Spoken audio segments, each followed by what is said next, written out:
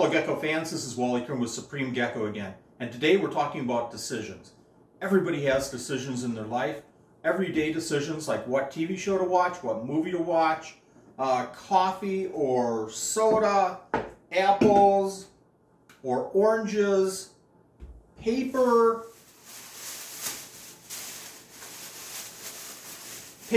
or plastic. Everybody has decisions. When you're confronted with a situation where you have a gecko that you have no information on the internet about, you have to make decisions. And that's what we're going to talk about now. The best way to determine how to keep those geckos successfully. Sweetheart, we're out of toilet paper. I'll be right back.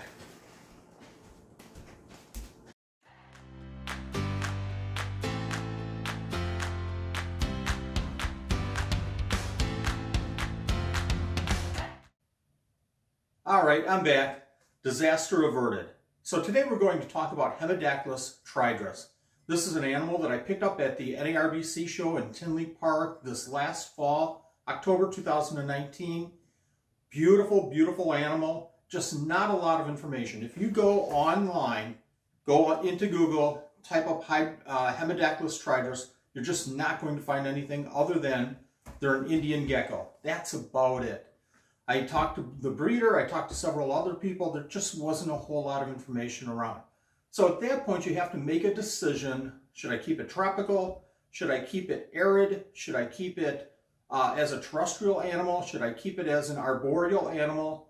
Well, let's go down to the facility and I'll show you what I decided. And thank you for joining me in the facility again.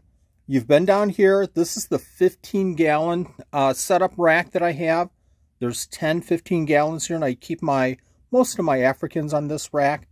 Some are grow out, some are breeders, and we're going to take a look at the Hemidactylus triedrus. Getting all set up here. I've got my kindergarten chair all set. This is the chair that I use to be able to see these animals and work on their tanks. Let me move it back, and let's take a look at these animals. And again, it's all about decisions. So without a whole lot of information, I tried to set this tank up as best as I could to benefit the animals. I've got a lot of flower pot hides in here. I've got the food dish, I've got the water dish. I have a moist hide as well, something that I normally don't put into African geckos or India geckos in this case. And I have a cork bark in the back, and I also have some slate piled up. And I'll see if I can get a better view of these. And normally where I find these animals, these Hemidactylus triedrus, is under that brown flower pot right in the middle, right by the hide. So we're going to go ahead and take a look to see if we can find these animals and see what they prefer. And that's the key here, is I give them a lot of options so they can choose what they want. Okay, I have the top off, and I'm going to go ahead and take a look under some of these containers to see if I can find the animals. And we'll see if we can get a feeding response here, but taking the top off and moving these objects around probably will spook the animals a little bit, and we might not get a good feeding response. But let's give it a try. Okay, I went ahead and took the top off the tank, and we're going to go ahead and take a look under these flower pots to see if the triedrus are under any of them. So give me a second here. And let's check this white pot first. Nothing under there. I don't see a mound of sand under there, so I'm not going to check for eggs. Don't see any animals under this terracotta pot. Do a real quick scan, brushing under the sand to see if I see any eggs. Normally they're under this flower pot, but I don't see any at this point. Real quick scan for eggs. Nothing. Might not find eggs today. Here's the hide that I've put in here too. Okay, let's go ahead and take the top off here. This is a moist hide. I have some dirt, sand, sphagnum, moss mixed in here with some Zilla Jungle Mix. I don't feel any eggs. We didn't see any animals in here, and to be very honest, I haven't found the animals to be in here since I've put this humid hide in here right from the beginning. But I know they're in here because I see the material mixed around quite a bit. It just seems like it's a area that they visit for humidity's sake and hydration's sake, but not for an egg-laying area. So we're going to take our last look here and see if we can move some stuff around and get a better view and see if those animals are in the slate cork bark area. And there we go. There's one of them.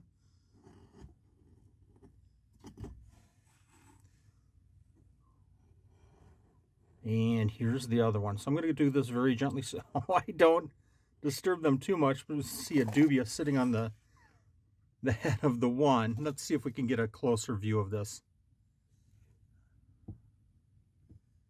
What a cute animal. So these are a bigger Hemidactylus in my mind. Guess he didn't like that dubia. But it looks like they like that area in between the slate. So that seems to be the area of preference. I just watched the other one go under what I think is their favorite hiding place. And that's this little flower pot here. See if we can get a better view of that guy. Maybe a little shed issue on its back going on there. I'm sure he'll visit the humid hide and straighten that out real quick. Let's get him back under this hide. And what we're going to do next is we're going to check for eggs in that little area between the rocks. I know a lot of Hemidactylus like to bury their eggs right in that area between the slate. So I'm gently combing through the sand here, and I don't feel any eggs there.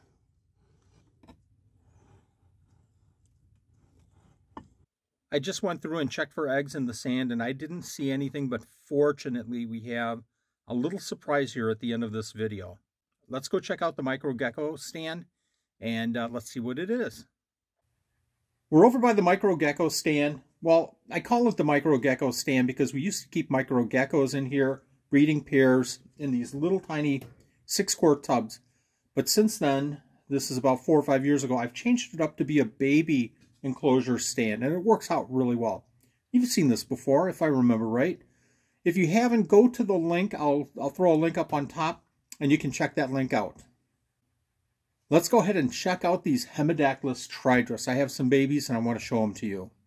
Here's our baby Hemidactylus triedrus setup, and I'm going to go ahead and open this enclosure, and we're going to hopefully see some of these babies. I think I have 3 or 4 in here right now.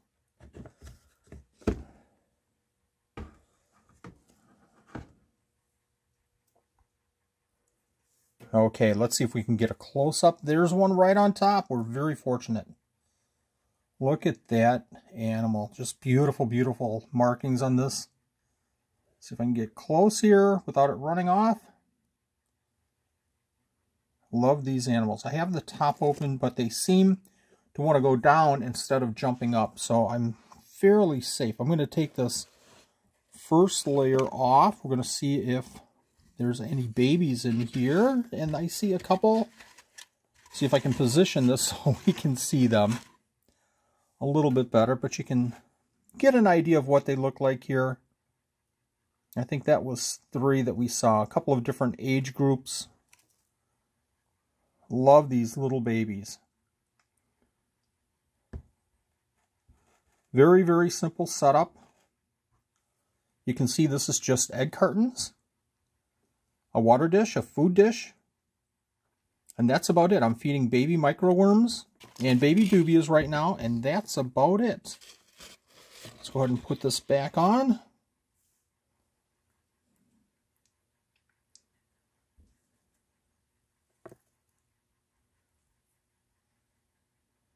Take a look at that. Looks like they have some mealworms in there, so I, again, probably won't get a good feeding response from these guys. There it goes. Not a true climbing animal, they're more terrestrial, but just to be safe, let's go ahead and put the top back on.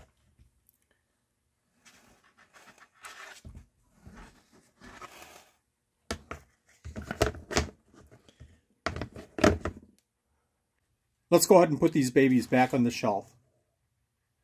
So I had to make some decisions about the adult animals, how to breed them. So what I did was I just decided to try everything. Give them options. Give the adults options. They can hide in the slate. They could hide in the moist hide. They could hide under the flower pots. Give them choices. Make them make the decision instead of you dictating exactly what they should be doing.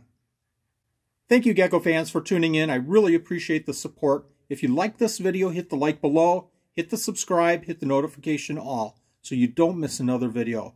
If you like this video, make sure you check out another amazing animal, amazing gecko. I'll throw the link over here. We'll see you next week.